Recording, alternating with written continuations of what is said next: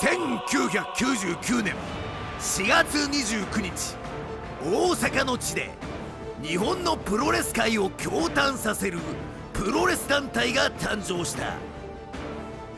あまたのレスラーがきら星のごとく集い、そして去っていったリング上では数えきれないほどの激闘、感動、爆笑が生み出された。2022年3代目社長に就任したゼウスによって再始動した大阪プロレスは日に日にその勢いを増していった。アゼリア大将、伊丹アイホール。本興行はいずれも超満員札止めの連続記録を樹立した。 TT ホール咲島モリーナで行われたビッグイベントでは新たな歴史を作り出した。イベント試合の数は増え、大阪プロレスの勢いはとどまることを知らない。旗揚げ25周年、再始動2周年を迎える大阪プロレスの祭りはこれからも続く。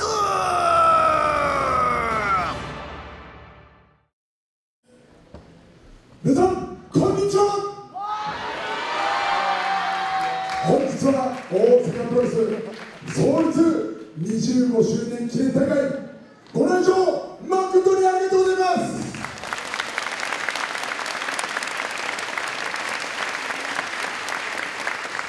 皆さん本当に25年間応援誠にありがとうございます。大阪プロレスの過去歴史たくさんのことがございました。しかしながら私はそれを今日ここで全く語りません。前を向いてあります。前を。来年は関西大阪万博、2030年 IR、来年は万博で試合会場、試合をして、2030年には大阪プロレス本拠地を IR に建てて常設会場を持ちますよ。皆さん用意はいいですか。大阪プロレスと共に走っていく準備はできてますか。大阪プロレス盛り上げる準備はできているでしょうか。本当にみんなありがとう。それでは今日は全力で試合いたします。激闘、感動、爆笑、これがノリマルバトルエンターテインメント大阪プロレススタート。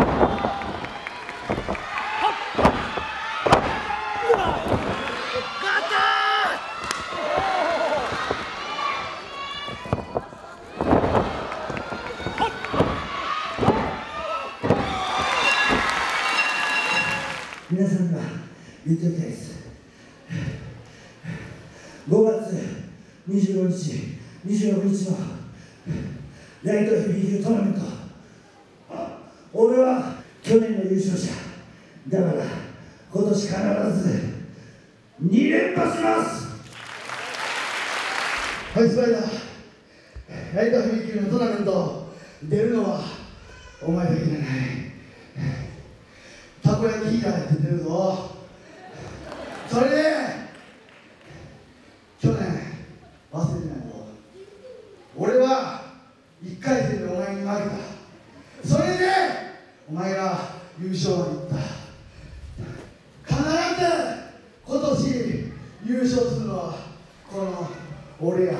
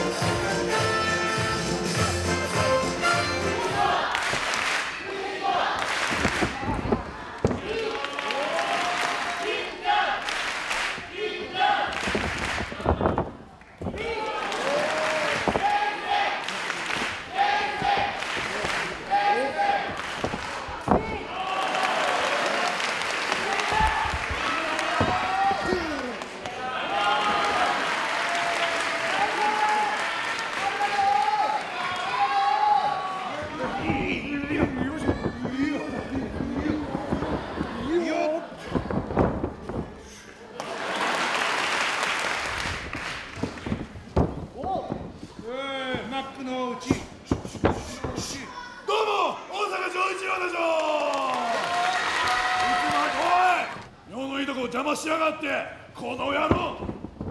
キュッキュッキュッ、毎度磯寿司です。うるさいぞ。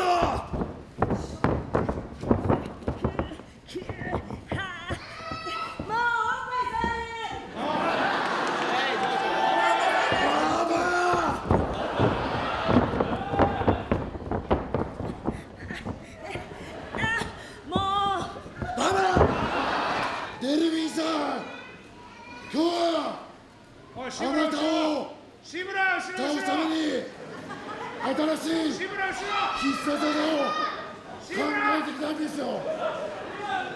うるさいよ、お前。それはね、忘れました。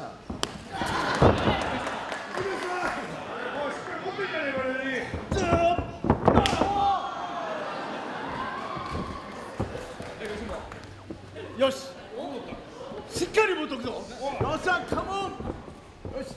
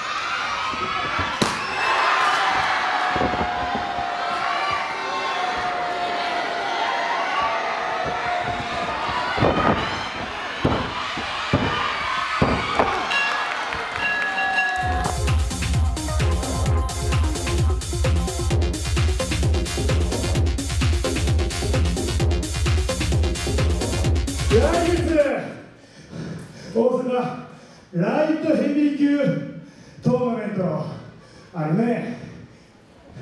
我々ローグネーションからはもちろん大瀬良泰貴が参戦するぞ。それも安心してくれ。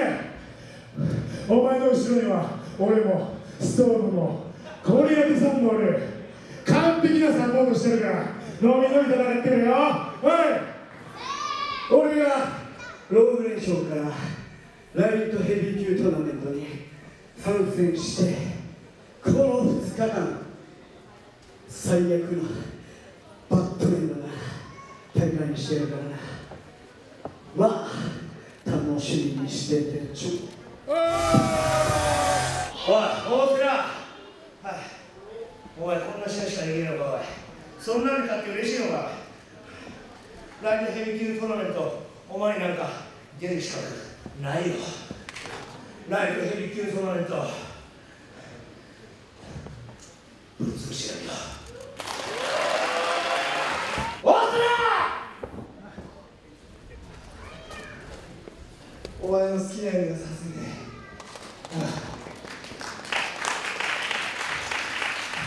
あとビリーさん、僕も出るんですよ今年も。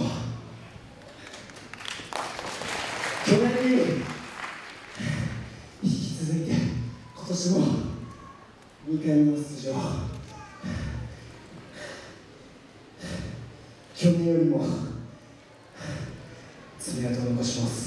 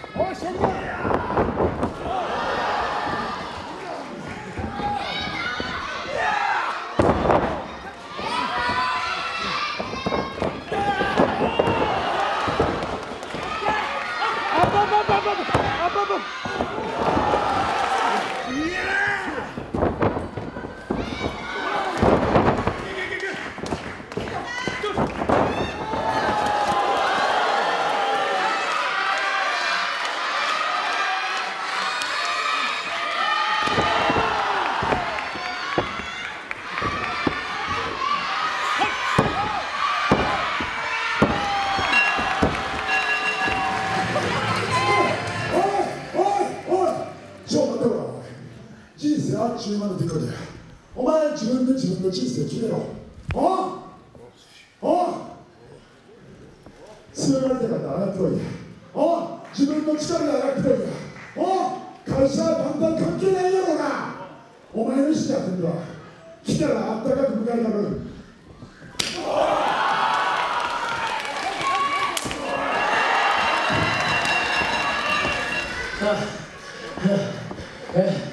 前歳ある時タイガースマスクである時見たいけどな、違うぞ。5月25日、26日大阪ライトヘビー級トーナメント今年もあるな。そろそろ所属が目立つの飽きてきたんちゃうか。毎大会ジュニアではタイガースマスクが頭張ってずっとてっぺんに乗って今松房龍哉がベルト持った今でもお前はまだその位置から下がってないのか。その位置を落とすのは菊池悠斗なんや。よその人間が大阪ライトヘビー級トーナメント優勝したら大阪プロレスにとっては面白いことになりそうですね。タイガースマスクをソプラノレスラーと一緒にすんなよ。俺は負けようが勝とうが俺の価値は変わらん。ライトヘビー級1回戦対戦相手タコヤキーダーひき肉にしてやんよ。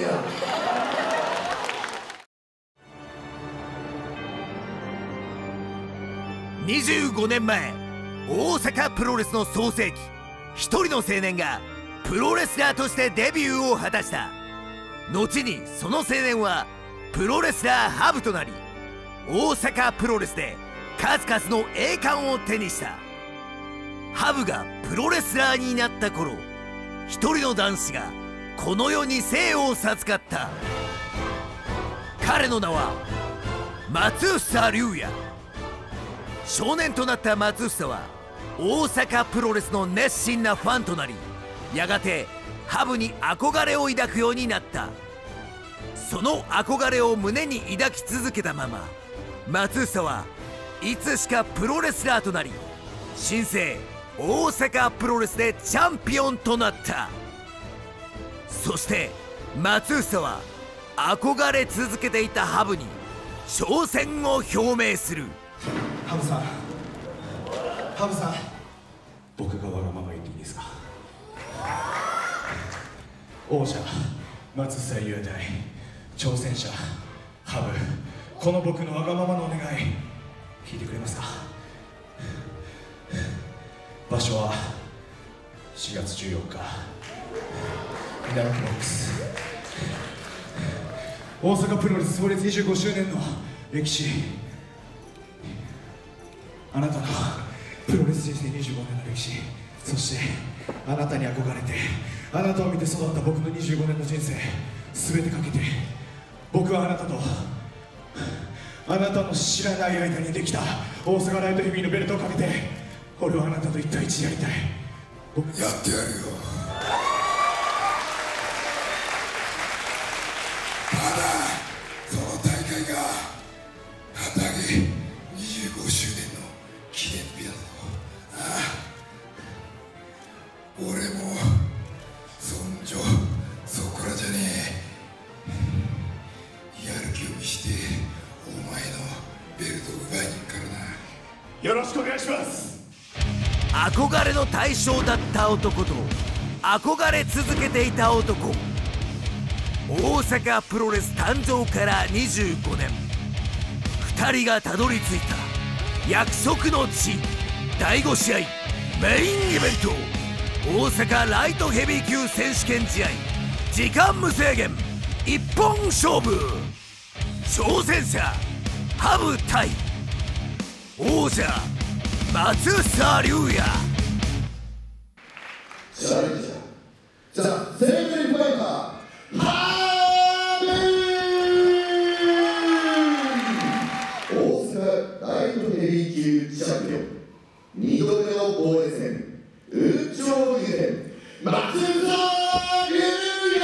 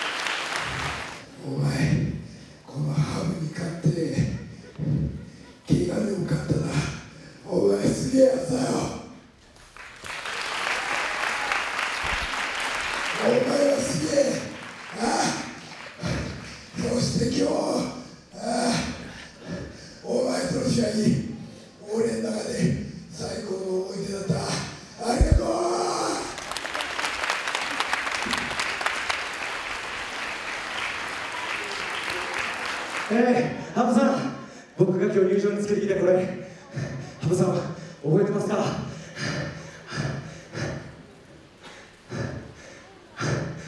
僕が最前列であなたのマスクをかぶって応援してた時に、あなたがトップコーナーでアピールした後、僕に投げ渡してくれたんですよ。これ覚えてますか？あなたとのつながりと大阪プロレスとのつながりをこれに込めて今日は試合に臨みました。すいませんね、肩怪我していらぬ心配になってさせて。でも